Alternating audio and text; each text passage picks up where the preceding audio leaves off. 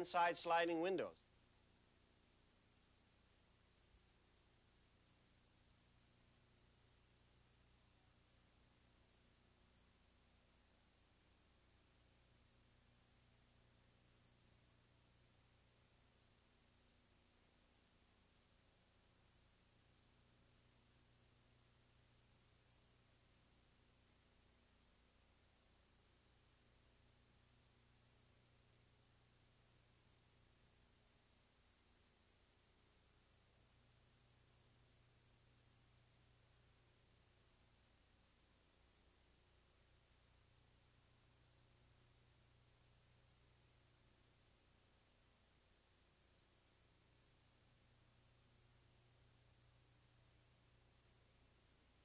Webster is next on BCTV.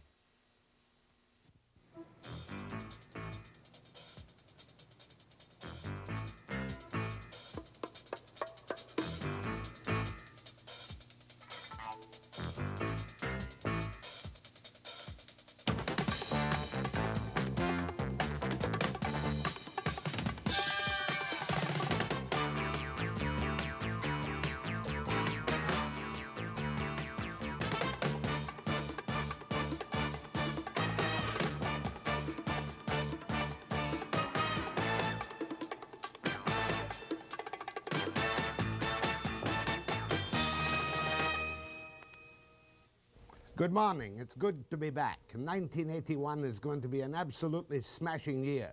I have a number of surefire predictions.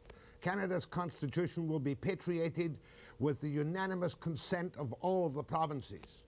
Pierre Trudeau, once he gets out from underneath his dancing chic to chic on his visits to Europe, is going to pay a state visit, pick up the constitution, and then resign as Prime Minister and become President of the new Republic of Canada. And after that, of course, Joe Clark will quietly and without too much nudging resign as leader of the Conservative Party. Peter Lougheed, believe it or believe it not, I predict in 1981 will suddenly agree to Ottawa's terms on the Energy Pact, and they'll all kiss and they'll all make up. Bill Bennett will actually pay Ottawa its gas tax, and furthermore, he will be freely available to the media at all times to answer fully any embarrassing questions that come up. Davy Barrett will lose 25 pounds and look like the sylph he should be. Brick will go up to $10 a share. Harcourt will be the first to ride on Van der Zam's rapid transit system, yes, in 1981. And, said Webster, slightly off his rocker this morning, back from the Hawaiian tribal rite at Christmas time, the Vancouver Canucks will win the Stanley Cup. But to get to the point this morning, I have a vision. I had a vision early this morning about Pier BC. That one day, perhaps, if and maybe, Pier BC will be transformed into the most beautiful trade and convention center about which everyone will be happy. And for the purpose of giving us the finite information this morning, who is in my studio? None other than the ever-charming Grace McCarthy, the minister responsible. And none other than the man for all seasons and all projects, Gordon Shrum, who's going to make sure that if it's built, and we'll find out about that, it will come in within budget. Then on the happier side of what happened over Christmas, we've dragged in Stephen Rogers this morning to tell us if after the floods at Squamish, they are so too going to pay, and elsewhere, people who've already received flood claim payments having built on flood-pained plains in British Columbia. So on this happy, positive note, not a word of criticism directed even to judges. And by the way, I'm sure that there will be no judges involved in public improprieties in 1981. There better not be, but we'll go into all the details of Pier BC after the break.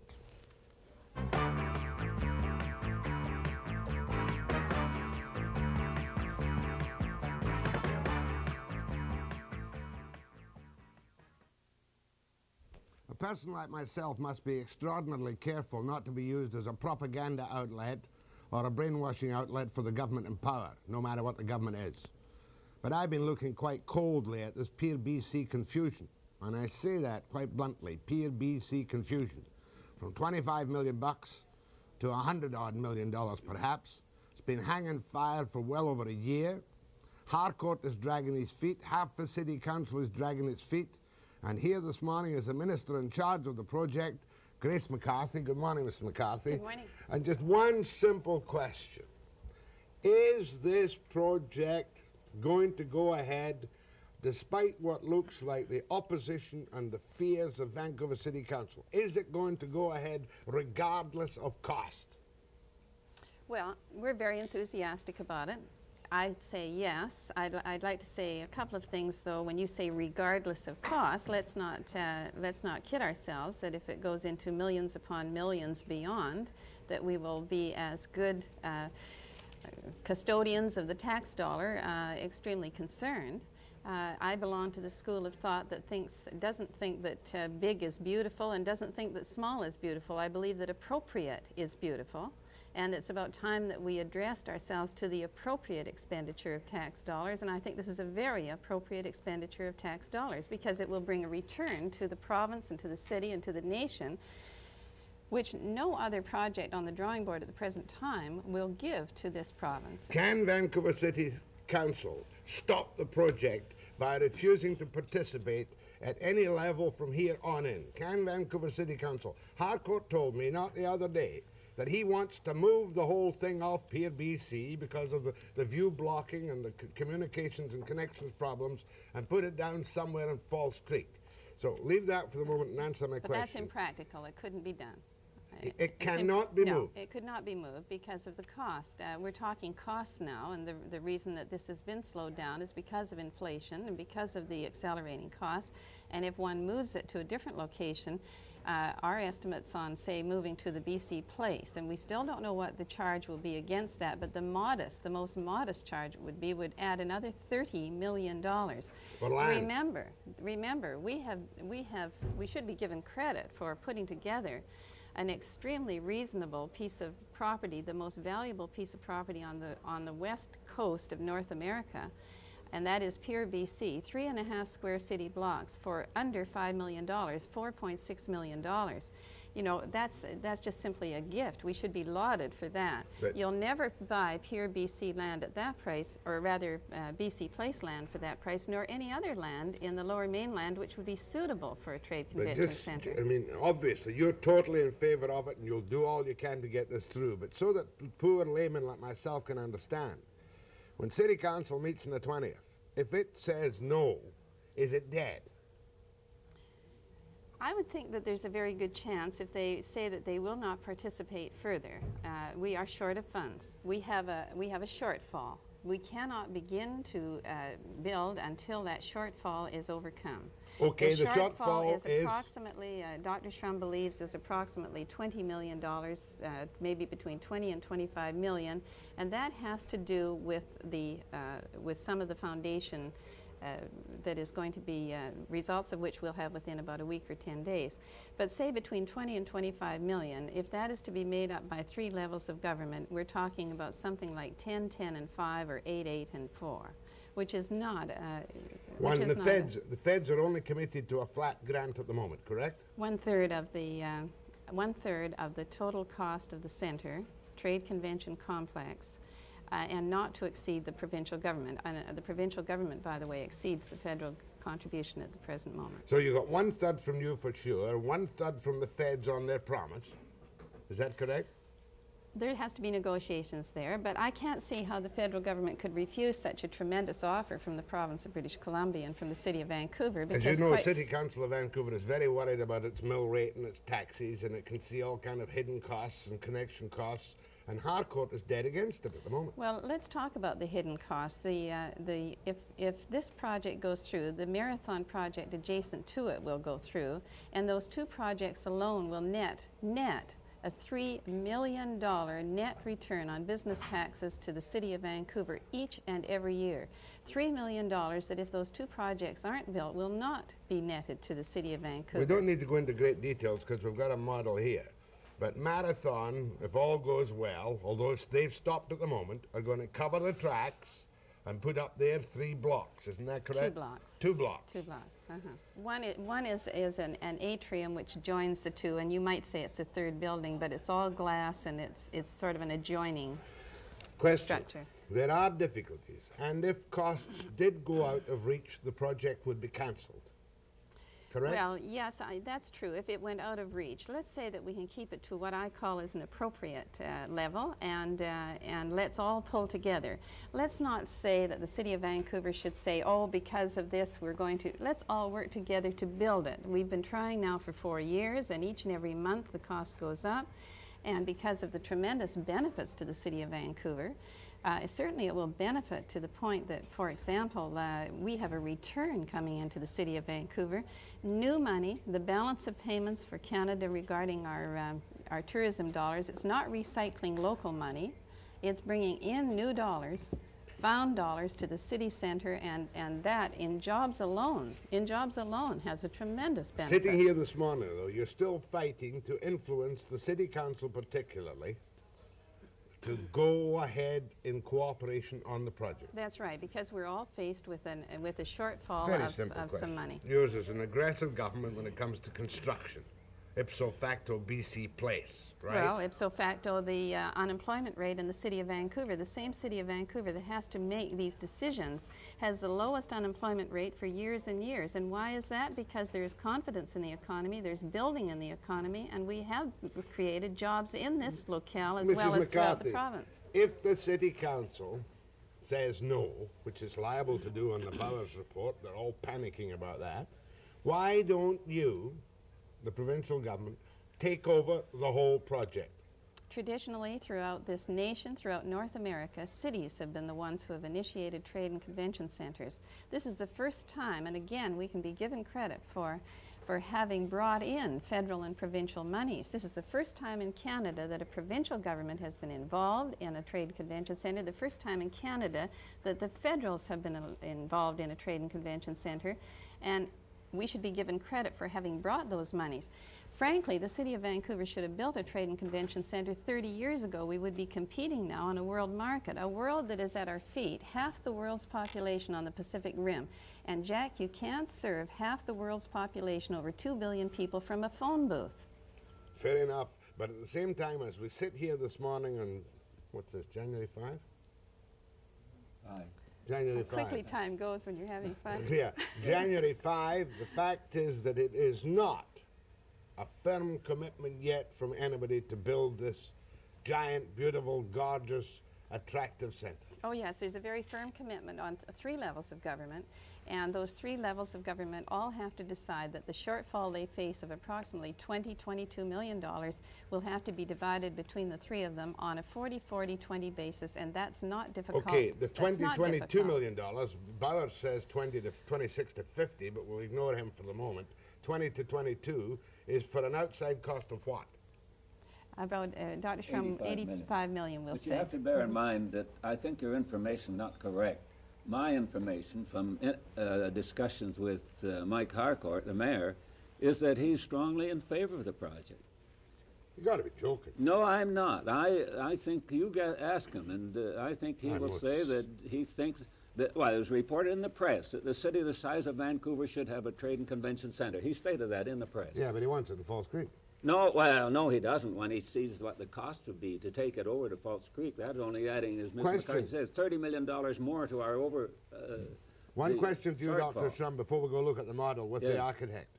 There have been great mutterings about very serious pilings problems whereby you'll need massive concrete caissons to hold the whole thing up. True or false?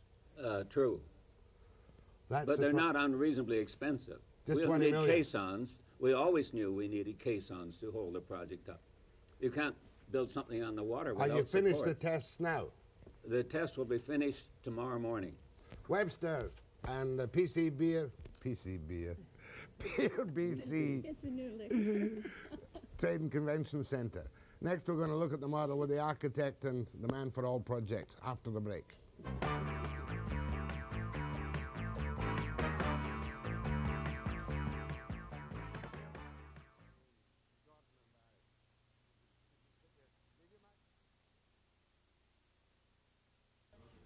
With me now is Barry Downs, who is the architect Because when this first came out, all we had was an artist's conception.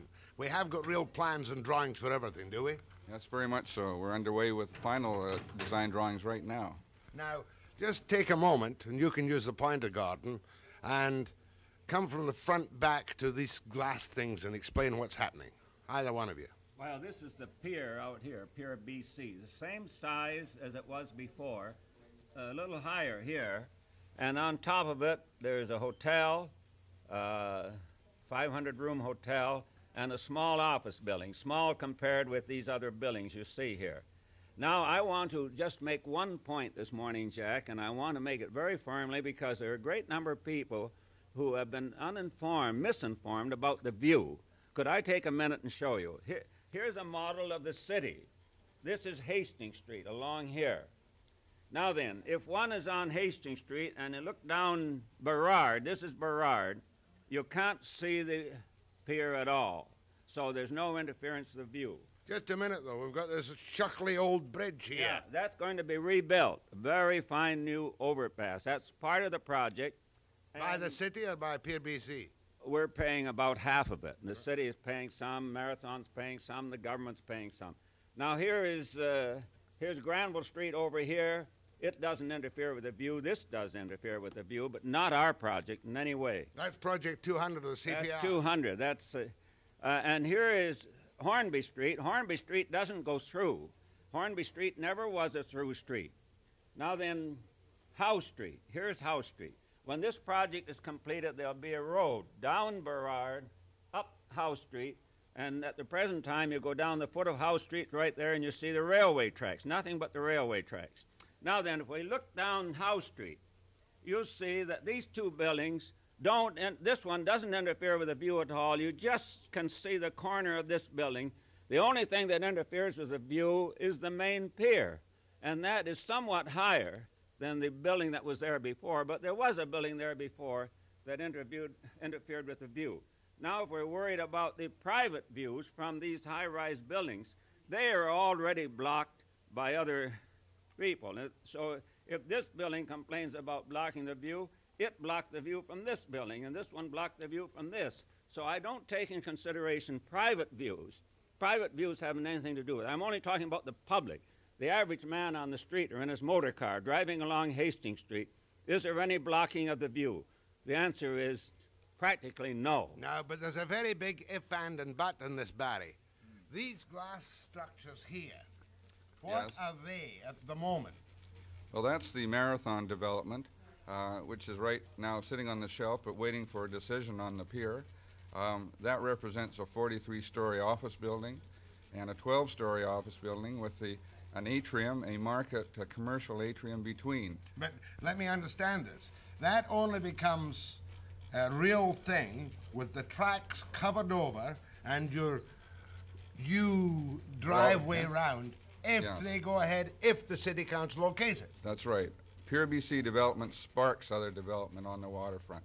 It's the first chance for the citizenry as well to get onto the pier, to walk 2,200 feet out to a destination plaza at the end, to take in the boats and the ships. But the whole glamorous design depends on Marathon going ahead with this so the tracks are covered. No, well, to cover the tracks, yes. But if Marathon doesn't go ahead, we will still go ahead, but the tracks will not be covered. I think that not only is a trade and convention center, but there are two things that great benefits to the people of British Columbia. One is to cover the railway tracks, to get those covered. We can't have proper access to our waterfront if we have to look on down on those tracks and go over them. And the other is to open up the waterfront. They had a study made of the development of the waterfront by a separate consulting firm, and they stated in this that the Trade and Convention Center would be the key to the development of the whole waterfront in British Columbia. Beautiful design, beautiful design. It all just now depends on, one, the cooperation of the City Council, the cooperation of Marathon, cooperation of the federal government, and raising the money. Am I right? Well, we've had this good cooperation up to date, I would say, considering all, it's not easy. You said I was wrong in what I said about Harcourt. I think you are. I'm sure. I have great confidence that Mayor Harcourt supports the project. He realizes you can't possibly buy land at whatever a square foot in Falls Creek from BC Place. It costs $30 million at least more to move it down to Falls Creek. In any case, Mayor Harcourt reported in the press, and I'm sure he said it, that a city the size of Vancouver should have a trade and convention center, especially since the Americans have opened up the whole convention business. Question to Architect Barry Downs. How tall is that building? That's 20 stories, Jack. 20 stories high. We got a deal on that, didn't they? Who's putting that up? Intra-West Well, it isn't settled yet who's going to put it up, but we hope that it will be Intercontinental Hotels, and that's one of the probably the most prestigious hotel chain in the whole world today. That will be a 5-star hotel. But no public parking on the waterfront.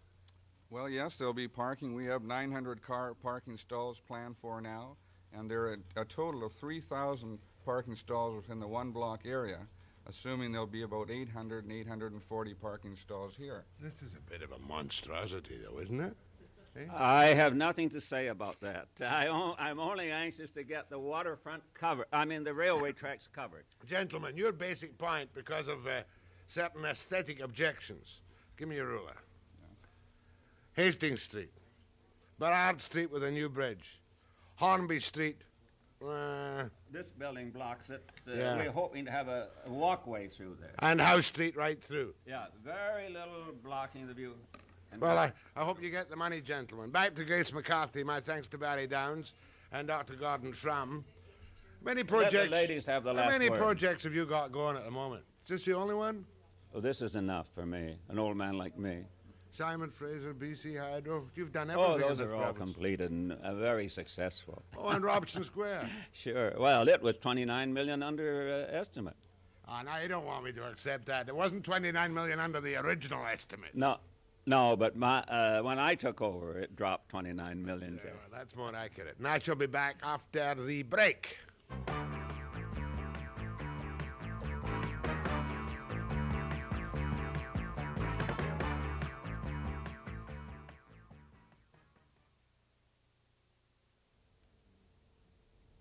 Well, I don't know. You know, you had me at the beginning, Gordon, and I'm sure you feel the same as I do. You hate to be a propagandist for something that might be just a balloon in the air. It's not a balloon in the air. This It's is probably the most important thing that's happened. Certainly the most important thing that's happened to town Vancouver since it was incorporated. Except for BC Place, Grace McCarthy would tell you. Yes. Well, but this both coming developments, afterwards. yeah. Are you going to be in charge? Oh, no, you're Nerod's doing BC Place. That's right. You turned it down, I presume. No. We're very fortunate to have Dr. Shrum in charge of this, as he mentioned to you earlier that he did save us about over $25 million on the building of our Robson Square complex. One question on Nerod finances. used to be a student of mine, you know. That's why it's so bright. Yeah, well, that's why he's so well informed. When you say $85 million Yes, for this complex, yes, that's the city, federal, and provincial cost. that's right. Is that for a 4,000 or a 10,000 convention center? That's for about 10,000. 10,000. We're not cutting down the size of the convention center in any way. The only thing is that if we want to save money, we can reduce the span on the big convention hall and the span on the exhibition hall. If we're stuck for money, we can reduce that span so that the number of people you can seat without a post interfering with their view goes down from 10,000 to 8,000 to 6,000, something of that sort. But that doesn't mean smaller on the outside. Gladys, any calls on this morning? Let's try for a couple of calls on this before they go. I'd like to hear what people say. I would too. Because, you know, it's been rattling around now, as you reminded me, for 4 years. 4 years, yeah. 4 years since you brought out the fancy little booklet, first of all. That's right. The Artist's Conception. It's interesting to note that the cost of the trade convention complex itself is still the same price as it was 4 years ago, in spite of inflation. You mean the Because $25 million figure? The acceleration was built into that $25 million figure, but remember, the city of Vancouver is getting a remarkable deal. It's getting a road system, which they had long planned for, the Cordova Street extension, which approximately $6 million is loaded onto the pier price. they're also getting a revenue, as I mentioned. And all of the cruise ship facility is all going to be new and exciting, and of course people won't come into an old warehouse anymore when they come in with their cruise ships to Vancouver. I believe, however, you do have an ultimatum right now, which you're prepared to say on air, about a time deadline for agreement on the project. No question, it will have to be decided by the end of this month, the end of January, because we have $250,000 each and every month that accrues to the, as a deficit to the project because of inflation, $250,000 monthly. And so the cost of money and the cost of the project simply has to be made, decisions have to be made this month. Now, the only decision, what is the decision you need? Do you need the decision I need from that we need as a city, our city representatives have to make a decision that they are enthusiastic and wish this city to live up to its remarkable potential of the third largest city in Canada and the greatest city in Canada, and put up some money, some more money. The federal government has to pay tribute to its trade potential for the Pacific Rim and put up some more money. And with those two in hand, there's no question in my mind that my colleagues in the Cabinet and the Treasury Board will put up the balance from the provincial government. Grace McCarthy tells Webster that they must have a cooperative approval from the City Council and the federal government by the end of January, or Pier BC is down the tube. Yes, I would say that is a fair statement, and I would hope that what you have done this morning and what we have tried to impart to the people throughout this province and in this nation, that this is needed for our trade, that this is needed for jobs, this is needed for ongoing jobs. I hope that message will have clearly have been received by those who are in that decision-making Go area. ahead, please, to Messrs. Shrum and McCarthy. I hope I've got two questions for the Honourable Grace McCarthy, and I hope you will let her answer them. The first one is, with the provincial government refusing to pay the tax on the gas, which comes to about $3 billion, I believe, how does she expect the federal government to kick through with funds for what they want? Good question. Well, it is a good question, and I'd love to talk about the constitutional debate and the difference we have with the federal government. But let's remember, we've had a very good cooperative association with the federal government now for the last 5 years. I would say that it's probably the best in the province's history in terms of cooperation. There is no question that we have had a real dispute, and will continue to have if the federal government continues on their bent to nationalize and to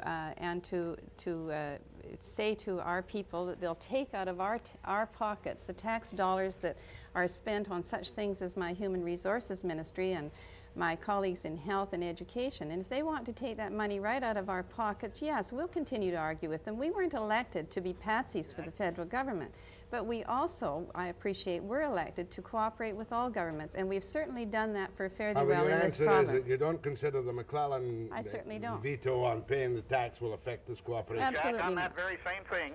Next question. May I ask her? Go on. Yeah. May I ask her? The provincial government has declared that tax as an illegal tax. Now, what would she say if everybody burning gas said, we will not pay that tax, and instead of funding it in to the provincial government, held it at home? Well, I'd love to get into that debate with you. We're not discussing that debate, and if people wanted to do that, they are free to I think you're a bit off on that one, because if they're not paying the tax, we're not paying the tax. Yeah, we're not, you know. Oh yes, we'll be paying the tax, and you'll be holding it back. That's right. Oh, he's right. Well, we've also made the statement. He'll hold that tax back himself. But remember, we've also made the statement that the interest that accrues will be returned if the court case or the judgment is that we must return those dollars. It will be returned at interest, and Go ahead, there's no please. discussion on that. Go ahead, please. Yeah. What are you? Can't hear you. You know, my whole opinion of this deal is just a phony, bloody deal. Marathon is controlling the whole damn thing. That's on their property. No, that's not true. It's not on the Marathon property. Sure. Now, just a minute. I mean, the piling and everything has been, sure enough, they destroyed the buildings. And destroyed what buildings? You mean involved. You mean those pier. the old pier that was there for over 50 years? You have no cost, precise cost. Oh yes, we have. Anything.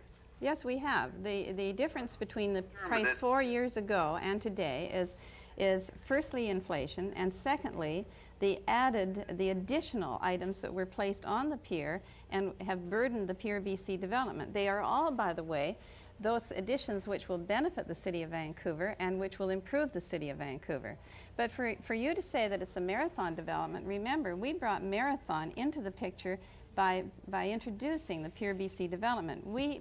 For years, they've sat on their property and have not developed their property. More than the property. Sure, and, Well, the and National they haven't done Harbors Board anything owns with the it. pier, not Marathon. It's not Marathon. No. National Harbors Board. National Harbors Board. But They're the people Marathon from whom owns the tracks. we had to pay the National Harbors Board for a lease for the pier for 90 years. Nothing to do with Marathon as far as the pier is concerned.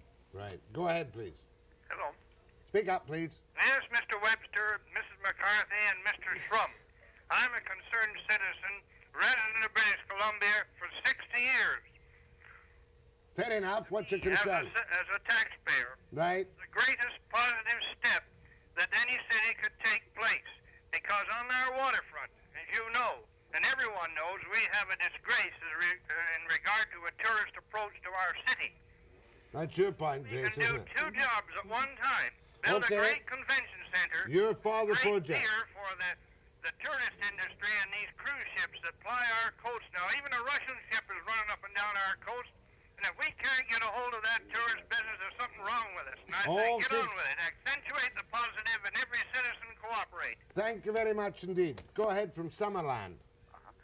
Good morning, Jack. Good morning. And a question that has been bothering me ever since Pier BC came up into focus, speaking as a journalist in the interior here, I am somewhat curious as to know what research has been done to assure solid footings, geologically speaking. Well, I asked Dr. Shrum about that, but he'll give us the story of the pilings right now, the solid footings. Because I am quite concerned on this, because I personally feel that this type of a development will be extremely beneficial. Let's get the answer on the footings. The footings are very much the same as for the Granville Square building, that tremendous big office building, which is much higher than anything we're putting on the pier.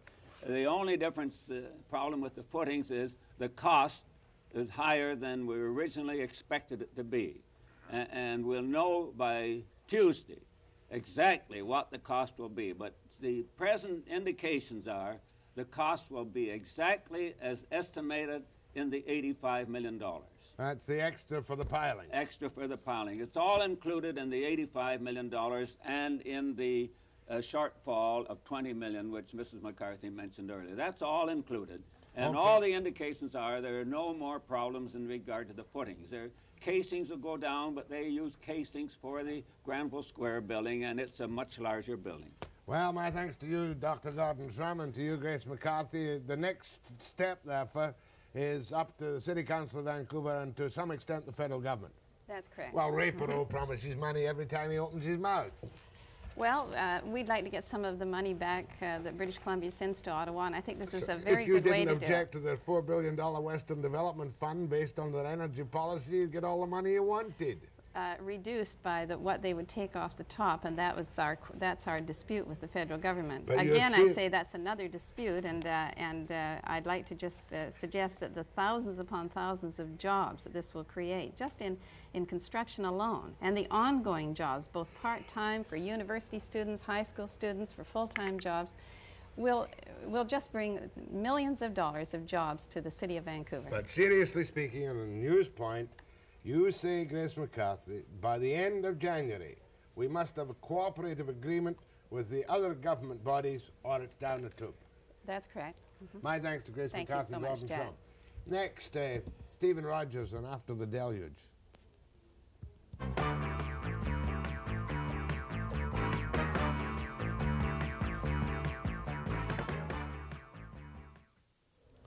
I asked Stephen Rogers, the Minister of Environment in Victoria, and also the Minister in charge of the Provincial Energy Programme, to come in this morning so we could kind of go on the record about the flood damage.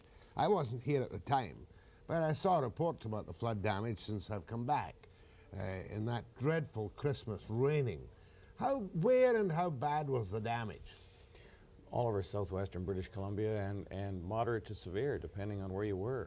It started raining just later Christmas Day, and it rained and the temperature went up very substantially, so we had a very substantial runoff, and we had flooding in Hope and Hatzic, in Pemberton, on Vancouver Island at the Cowichan, and of course the worst flooding of all was in Squamish. Now it says $13 million damage. How much of that would be damage to the homes and property of individual citizens? We're estimating about $2.5 million of that. Oh, so therefore most of the damage would be to what then? Highways? Well, yeah, there were about 30 bridges washed out that I saw, quite a lot of highways taken away. A lot of dike work needs to be done, riverbank improvements. We got to get into some stream clearing, because when you get this type of flooding, trees come down, plug up small creeks. We have to send in a crew to remove that, otherwise you run the possibility of building up a small lake, which eventually breaks, then you have really severe flooding. Will the federal government help to repair the damage done to provincial bridges and roads? Mm-hmm. There is a formula with Ottawa. It's under their, forgotten the name of the act, but when the damage exceeds $1 per capita of population on any particular disaster, then the federal government starts to contribute, and it goes on a sliding scale from there on up. So they'll contribute about 50% of the cost. Will there be people, now when the people come for compensation, what will they get? I'm talking about the individuals whose muddy houses we've seen on television, whose ruined furniture and fridges and plaster walls. What will they get? It's got to be their personal home. It can't be a summer cottage or a second home. It's their primary residence, and they'll be reimbursed for the costs of the repairs to that home. There are a few things we don't cover. We don't cover rare works of art, special antiques, rare collections that are left in the basement, just because those things are difficult to evaluate. But normal household effects, furniture, carpeting, washers, dryers, refrigerators. We have assessors in the field right now. Hopefully they've already made some settlements so people can have some money to get on with the job of cleaning up. Already? You've made some settlement? Oh, yes. Now, what about those people who may be living in a floodplain not officially announced as such? Will they get a second or a third settlement if they've been flooded before? Well, there are not too many of them, but there are some, and we're in one case, we're into our fourth claim. Just was talking to the staff this morning on that. I guess government's going to have to look and ask themselves pretty seriously at what point does the public treasury pay the cost of keeping someone's, keep rebuilding someone's home that's located on the floodplain. But an individual can never be to blame. If an individual builds a home somewhere, he must have approval from the local authority before he can get a permit to build that home. Well, only about 60% of the municipalities in the province now incorporate floodplain bylaws in their zoning, so that any new zoning that comes on stream in the province has to fall within our floodplain guidelines, but existing zoning doesn't have to, and some municipalities don't incorporate it. And I'm constantly badgered by mayors and municipal councillors saying, look, we've been here 80 years, it's never flooded here, you know, we know in this area the old timers don't remember a flood. Now please let us build on this land that's easy to build on, very accessible. We'll sign a hold harmless clause for the provincial government. And I've even had people come to me with their hold harmless clause saying, what does this mean? I've been flooded out, now I need some money to rebuild my home. So we run the full spectrum of the... Hold harmless. In other words, they'll indemnify you against any floods, but when the floods happen, up they come to you for money. Well... Can't you arbitrarily, I mean, surely it's your duty. There's a mountain somewhere up there too, which is going to... Yeah, the barrier at Garibaldi. The barrier at Garibaldi. Have you got the people out of the path of that mountain yet? Some of them, yes. And one of the things that happened as a result of this was that we have a report indicating that the barrier may come down. And if it does come down, it would go into Daisy Lake. As a result of that, we asked Hydro to lower Daisy Lake, I think about 6 meters. And when this great flood started, great rain started, the operator of the hydro dam at Daisy Lake used good common sense and started to fill the lake up a little bit. So, in fact, that actually was of assistance because we had a little area for a shock absorber there for the water. Yeah, I can understand the Daisy Lake business, but now you are now faced with people still living in flood plains. Oh, sure. Do you have to sit kind of helpless and wait for local councils to pass bylaws saying no building will take place in this flood plain? Not on any new ones, but on existing ones, they allow construction on the floodplain. It's quite easy to build on the floodplain and build a flood-proof house. That's architecture school at UBC has a whole host of suggestions for building on the floodplain. The question is, you don't just pour a slab and build your standard bungalow house on it, because that's going to be the problem. Richmond is a classic example of a municipality where they've said the bedrooms are on the second floor for a good reason. There are very few bungalows in Richmond. There's certainly no new ones being built because they recognize the fact that they're on the floodplain. Because the flood threat is a once in 50 and a once in 100-year problem, isn't it? Yeah, we use that statistic, but it's somewhat meaningless. You know. But that's right, it's not that frequent. No, but you've got to be prepared for the once in 50 or the once in 100 years. That's right. So from now on, you people will control building on floodplains and will not allow it. That's right. Well, within certain restrictions. Obviously, we allow farm buildings to be built, but we want the farm buildings in a small way flood-proof. In other words, 20 feet up off the ground or whatever. Oh no, for farms we're really very reasonable because they have to be there. But for subdivision on the floodplain, we can say if it's behind a dike and if it meets other criteria, fine, you can go up a little higher. So anyway, now there's no problem about the money for the compensation for the people, and you're not making any public appeals because it will all be covered by tax monies one way or another. Is that correct? Yeah, that's the compensation. The public appeal process, I'd just like to say that, you know, the public, especially in Squamish, really pitched in already. When the need was there, they were already there in very sizable amounts. I mean, I was there the day after the water went down, and the whole community just pitched in. Well, that's the kind of public appeal that we wanted, and they don't seem to have any trouble getting that kind of support in Squamish. If you have any questions about your floodplain problems, phone now to Stephen Rogers, the Minister in charge of the emergency programs in British Columbia, after the break.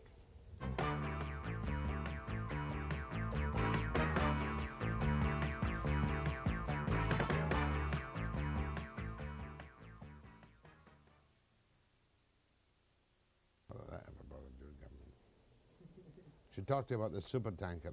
Oh, who cares? Squamish, go ahead to Stephen Rogers. Yes, I'm calling from Tantalus Acres, which is on mile 10. Hello? Yes, yes, speak up, ma'am. Yes, I'm... Go on, we can hear you. Yes, I'm phoning from Your TV is up, my little precious gem. Oh, I'm my phoning from little Tantalus dear. Acres, which is in mile 10, the Upper Squamish. Right. And we were totally flooded out. Now, I bought the home just a year ago, and there was a prospectus that we were given at the time when we bought the home, which says that there is no known floodplains in this area. Now, when we bought the home, as I say, we had no idea that there was any flooding that had occurred before. But one of my neighbors came over one day and says to me, "Oh, yes, you had 4 feet of water in your home." I went, "Oh, you're kidding. What do I do?" sort of a thing. So anyway, there was a flood there in 1975, I understand.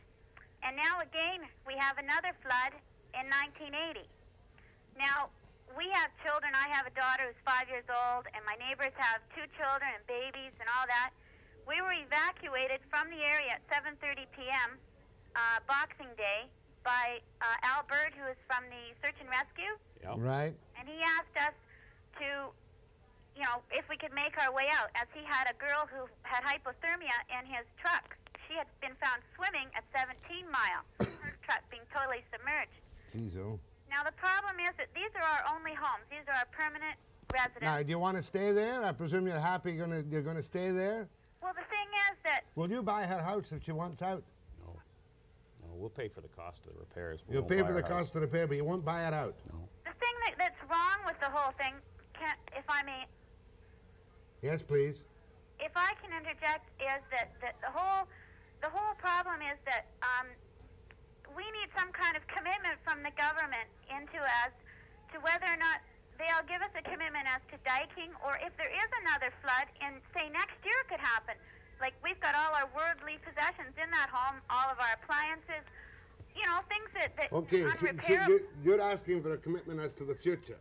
That's right, because how can I put my life and everything that I own into that home and have it go down the drain? How much did you pay for the house? Pardon me? How much did you pay for the house? What did I pay for it? Yeah. I paid $29,500. It's a trailer, and we've added on to it. Now, what commitment can you give her as to future protection, or is that entirely in the hands of the municipality? No, it's not entirely in the hands of the municipality, but we have a joint provincial municipal cost-sharing program. We've spent about $8.5 million this year on dikes.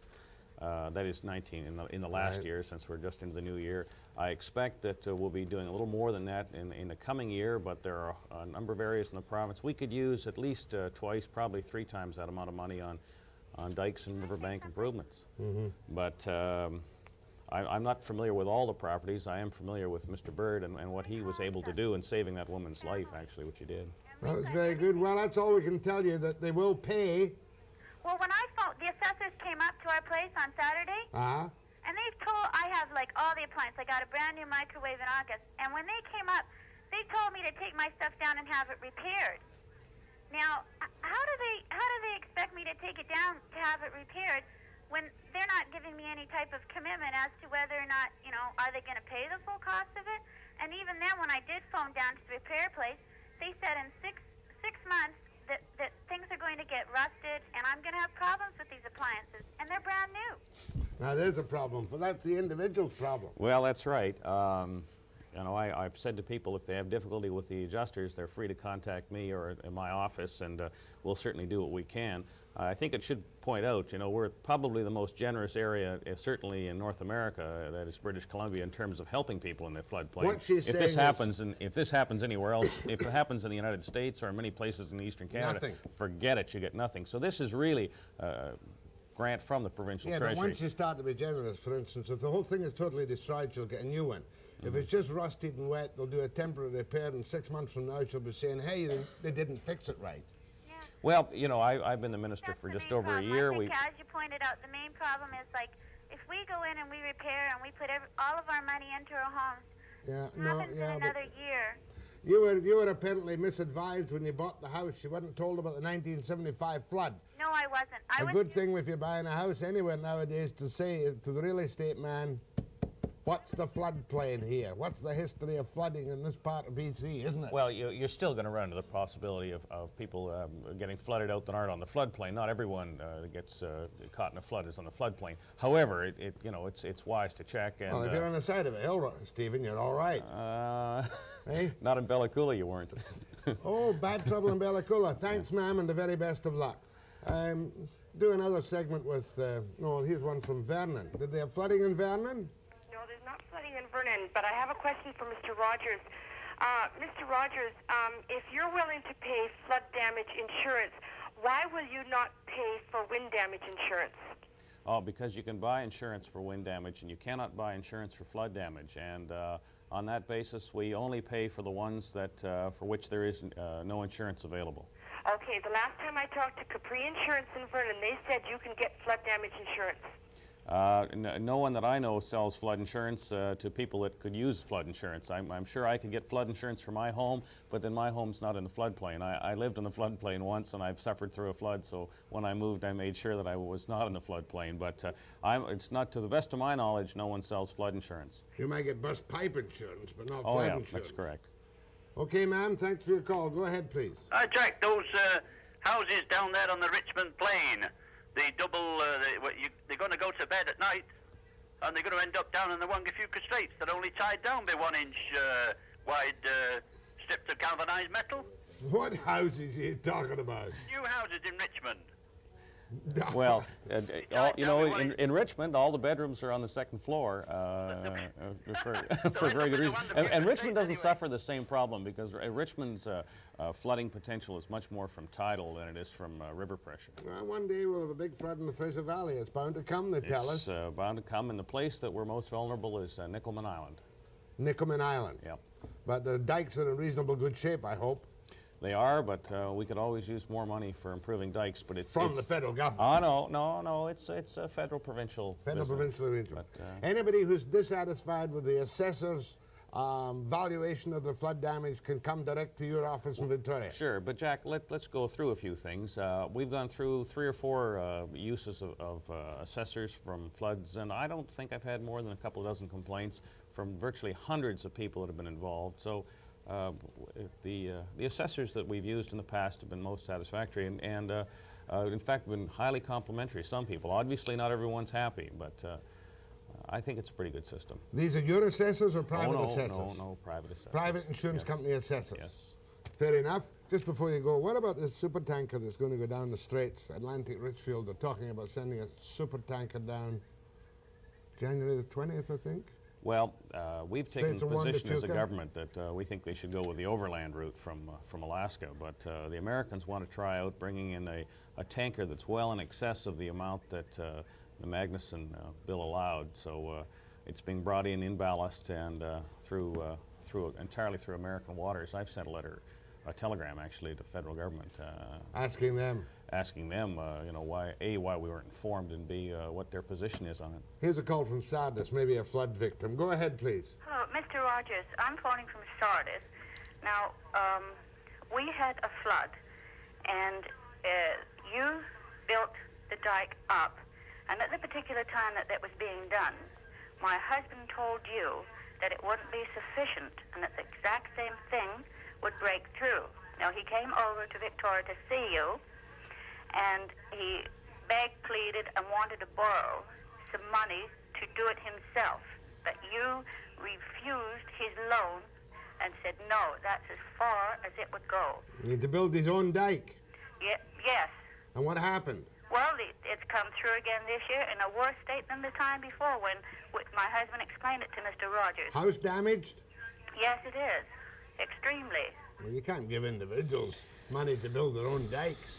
No, I know that, but at the time it was being done, my husband explained if they went along roughly another 20, 25 feet, whatever he's done there, it would come through behind on that breach. You plead guilty or not guilty? Well, the case is before the ombudsman. It's I know the man involved. I guess he's written to the Prime Minister, to the Premier. He's gone to the ombudsman. He's gone to court on it. I guess we'll have to decide this thing in another forum. Thank you, ma'am. And my thanks to Stephen Rogers, Minister in charge of emergency programs. Don't complain to me. Complain to him. After the break, a free-for-all.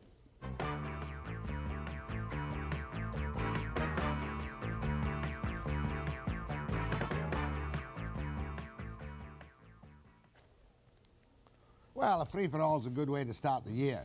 Nothing very exciting to report to you on my particular Christmas break. We went to Hawaii, played golf at Kapalua. It rained quite a bit, but not enough to spoil the golf.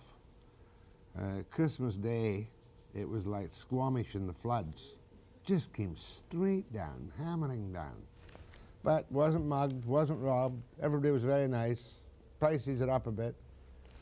It was $3 American for butter at the corner store at Napili in Maui. That's $3 plus 20%. 20% is...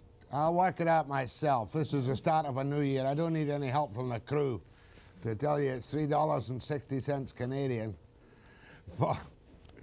And we had great flights both ways, went western both ways.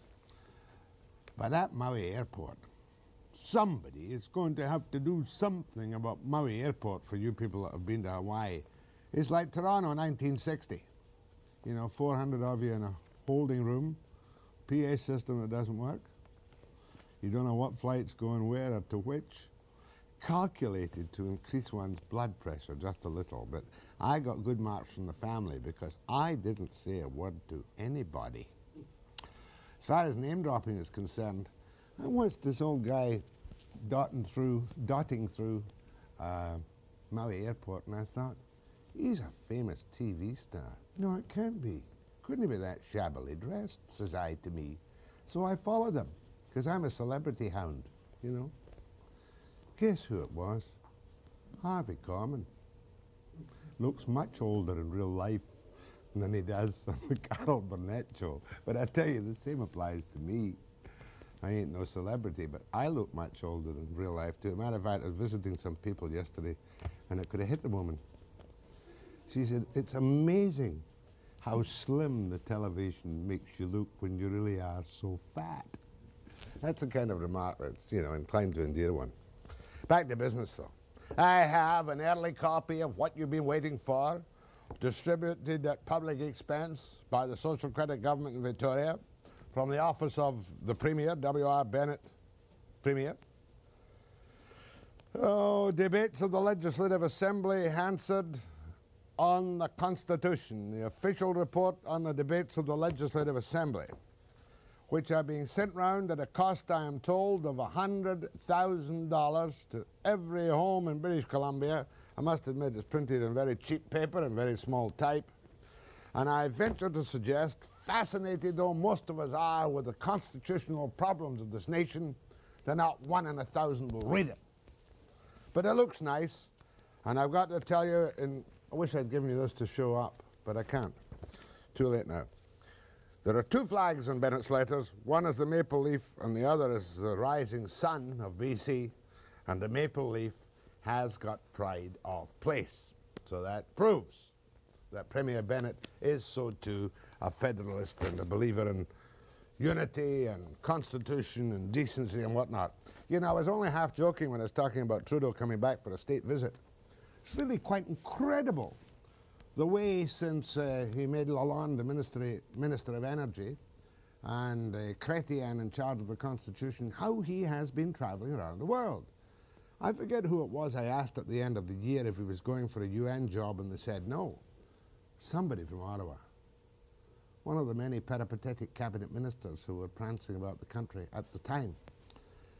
And they denied it. But I'm beginning to wonder if this north-south travel of Mr. Trudeau really is a build-up for a job with the United Nations once he gets the Constitution back and picks a successor for himself in the Liberal Party. If you were to ask me or offer me a $100 bill right now to name a possible successor within the Liberal Party, I couldn't name you one. As far as the Tories are concerned, of course, I'm inclined to think that the man they probably should pick from a merchandising point of view is this attractive Irishman out of Montreal, Irish-Canadian, Brian Mulroney. I don't think Flora will go for it again. They're going to have a leadership convention of the Tories in Ottawa at the end of February. And they have a few candidates. They've got Big Bluff John Crosby. They've got Brian Mulroney. They've got, must be others. Can't think of them offhand. Free for all with Webster. Back from refreshed and full of vim and vigor and vitality. Slim as a sylph. And if you'll believe that, you'll believe anything after the break.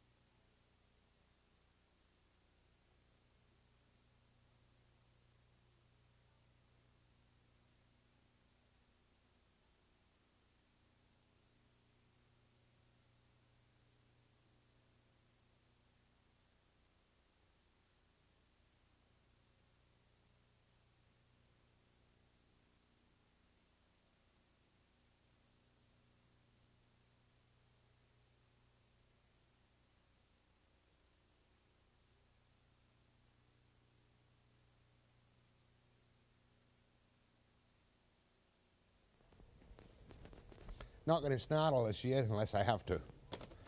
Good morning. Good morning, Mr. Webster. Happy New Year to you. You too. There's one question I'd like to ask as a taxpayer in BC, and that is how often and how many times are some of these people going to collect on this floodplain? Well, Stephen Rogers was telling us about one case he learned about this morning where it's the 4th claim. Yes, but this could go on for many more times. For another 100 years. And I don't think that the Fraser River, since 1948, has had the dikes fixed up. I'm a hunter and a fisherman, and I've been up and down those dikes, and there's a lot of other farmers that are complaining about them. The only thing that has been done to them is that the muskrats has made better homes. Well, Rogers says that they need more work on the dikes in the Fraser Valley. I remember well the 48 flood. But what's going to happen to all those homes in that floodplain in Richmond, as that other gentleman said, if they all go down the Fraser? Are we going to pay everybody in Richmond? Well, let's hope it doesn't happen. That's about all you can hope at the moment. But quite obviously, governments have to move in when ordinary people, ordinary people who've been allowed to build by permit in places in which they should not have been allowed to build. Our kind of government, whether it's Social Credit or NDP, is going to come up with compensation. But if this person that lived at 10 Mile there was to be bought out, and then given the choice of either buying the home back for the same price and living in it, or moving, and nothing ever being paid on that place again, then it would protect some of us taxpayers. Roger says no, they won't buy out the houses, but I appreciate your concern. Go ahead, please. Hello. Morning. Hello, good morning. Mr. Webster, why is not the media a little more positive thinking? On what? On many things. We have unemployment here, where this center could put a lot of people to work. And as to the floods, look at Dollarton and Maple Ridge. The people got out and built sandbags. They didn't have a flood this year. It's true what that previous man just said. You can be paying and paying for years. Well, I agree with you that the the media is not always as positive as it might be. In my own particular attitude, you know, you're better lately. I'll give you credit. I am not better lately. I'm just to say. You are. You used to be very, very radical in many things, and I give you credit for changing. I haven't changed a bit. Yes, you've changed a great deal. Just because you can see me smile, you know I'm really quite a nice guy. Yes, you are. Smile more often. It improves you. Thanks very much, my dear. Go ahead, please. Hello? Can't hear you. Hello? Hello, Jack? Yes. Hello, I agree with you about Maui Airport. And they should cover that landing strip in at Maui. It's so windy, eh? Really awful. Yeah. I just wanted to say also a great big yes for the Pier BC. The concept is fantastic, and we need the jobs and the... Well, the important thing that we got from Grace McCarthy this morning is that by the end of January, she's got to have a yes or a no from the feds and the city council, or it's down the tube, and then we can stop messing around with these models. Well, I hope Mike Harcourt says yes. Much obliged, ma'am. Go ahead, please. Good morning. Morning. I can't help but laugh when I heard that lady saying that you were so much better when you smiled. Why laugh? It just sounded so funny. You were rather radical at one stage. I think you're probably mellowing like the rest of us with age. However, you did mention a few moments ago about Prime Minister Trudeau as successor, and you mentioned Brian Mulroney. Well, frankly, having lived in Seattle, where he is now the head, as you know, of Iron Ore. Iron Ore of Canada, yeah. And having lived there, and my husband, and my late husband worked there, and there was the QNSNL, which is Quebec North Shore and Labrador Railway. He's not the man. He's immature at this stage. Well, the point I make, though, is a very practical point, is that Mulroney is bilingual, attractive, charming, and capable of being merchandised. And in this country, you must have a political product, like it or lump it, which can be merchandised. I don't think a person's appearance should be taken into consideration. It's what he has up on top. Of course you're right, but you're wrong. It's the Reagan syndrome. No, I don't think so. Do you know that Reagan says he doesn't dye his hair? I know. Isn't that hard to believe? It is, but actually, Brian Mulroney is so full of his own importance and combing his hair, he's sort of very... Okay, ma'am, but I'll bet you he's one of the prime contenders, although Crosby will probably take it if there is a fight this year. Now, there may not be a fight. Fotheringham, who is quite good on these things, he's got to be good in something. Margaret Mead? Fotheringham says that in all probability there will be a lackluster endorsation of Joseph Clark. And if that's going to happen, there won't be any fight and nobody will declare themselves as candidates. Otherwise, you're going to have Flora, I suppose, and Crosby, and Mulroney. There must be many others, but my mind is a blank this morning. Thank you, ma'am. Go ahead, please. Jack? Yeah. Yeah, have you heard anything recently from Mr. Murchie on the Murchmobile and whether or not he's getting provincial support? Must follow that up, the Murchmobile. Murch 1. Must follow it up. I will do. I don't think so. It was a very brave effort for those of you who didn't see the car, which he produced in 6 days with the help of some cooperative industrialists and body shops around here, and which we drove into the studio and which I piled into the post on the door in the studio. Who knows? But I'll check with Murch and see seeing how he is getting on. Okay, thanks. Thank you very much indeed. Go ahead, please. Yes. Hello, Mr. Webster? Yes, ma'am. Here to you. You know, I wanted to mention about BC Pier and the Convention Center. I think this is the proper place because it's downtown core, and the best thing that ever will happen to Vancouver, the approach to the harbor, I think it's just normal, proper place to do. And I think the sooner we start, the better. If we wait, it will cost more, and all this putting down in the False Creek. I can take a bus from West End, and I'll be in a few minutes downtown and down at the BC Pier and Convention Center. The shops, the tourists, we're going to make millions for Vancouver. And I think we should smarten it up and start it immediately, not argue. BC Pier and Convention Center, the best thing you can find for our Vancouver. Thank you. Love your Scotch accent. Much obliged. Okay. That's a Russian accent, of course. Russian accent? Of course. How did you guess? Oh, how could you miss? Oh, you couldn't miss. On a perfect Russian accent. Thank you very much. Webster with a free-for-all after the break.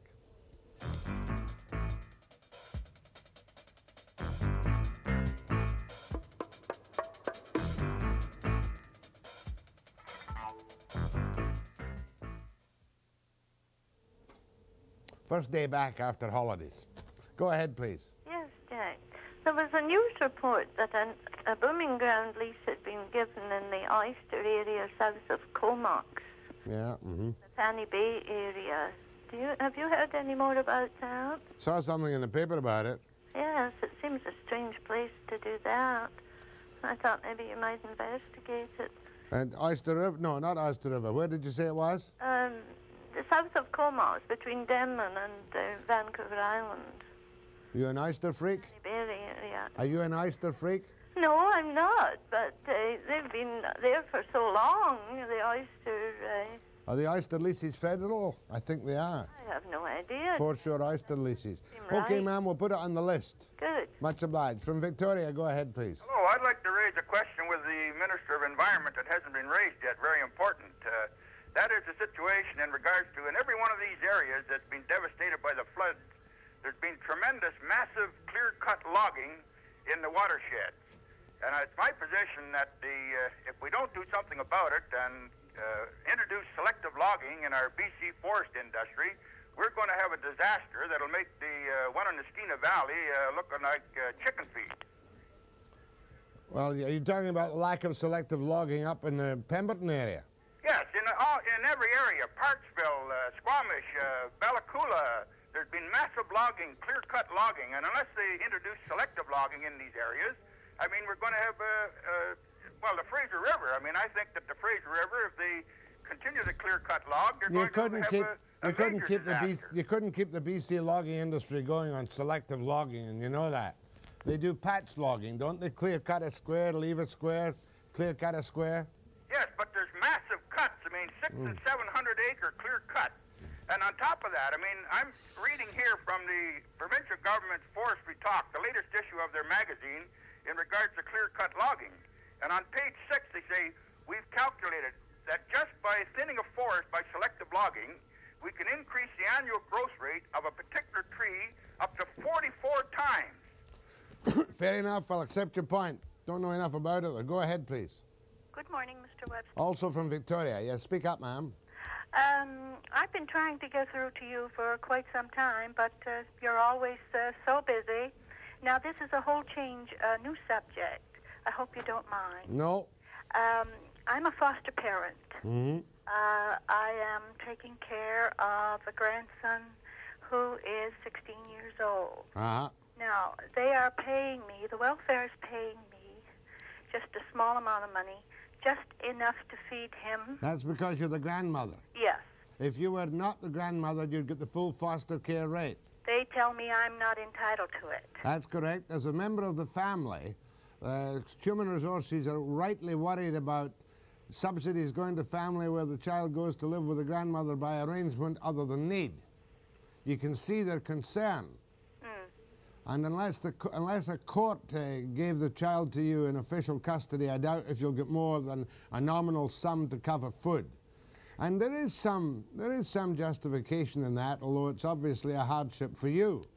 Well, it is in the fact... I mean, everybody could send their grandchildren to Granny and pick up foster care money for their kids. Well, in this case, I have had this boy. All I get is he has done very well since I've had him. He wants to keep going to school. He doesn't want to... How old is he? 16. Where are Mummy and Daddy? Well, this is something I could Don't tell me about it. discuss over the air. No, tell me about it. But you can see how Human Resources are reasonably enough afraid to open the floodgates of that kind of family arrangement. That's your problem. I have asked, you know, if they would, the amount they give me just feeds him. He has to take buses to school. He has to have a lunch to go. Are you a widow? You know.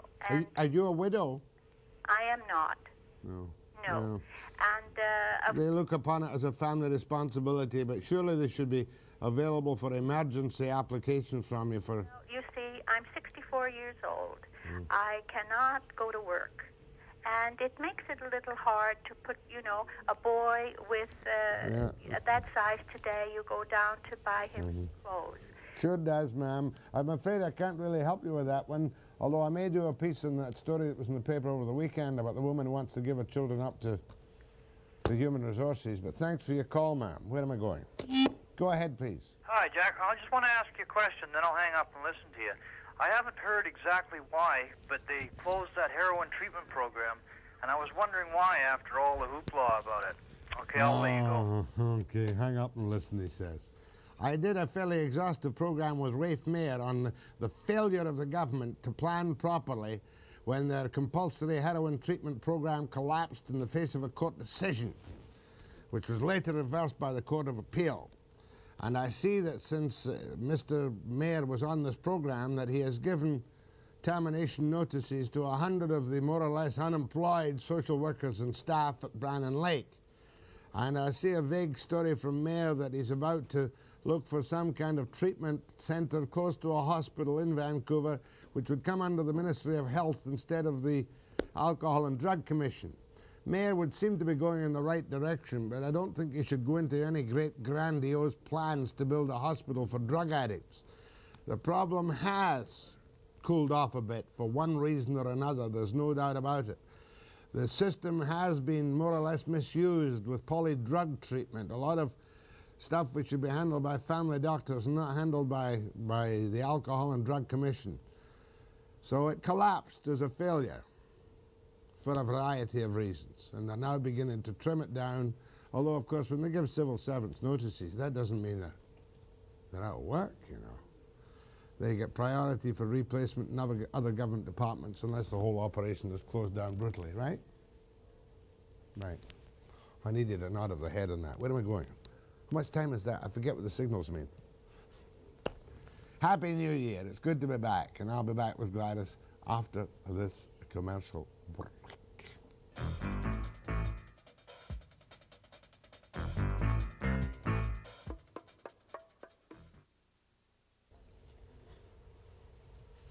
What is that? A Webster sign. This is my Christmas present, is it? A new mug. Try and I'm keep the it mug. clean. And yeah, kind of drippy. Gotta be careful. Is this decaffeinated coffee? No, this is the real thing. We want decaffeinated coffee, Gladys. Well, we're going to go back to it after drinking this morning's batch of coffee. I'm not going to ever be the same. I'm hyper this morning. Tomorrow, quickly. Oh. Nothing. Oh, no. We have a couple of things up our sleeves, and we've got a lot of good guests for this week, don't we? The Say rest of the yes. week is just fine. Tomorrow, 9 a.m. precisely.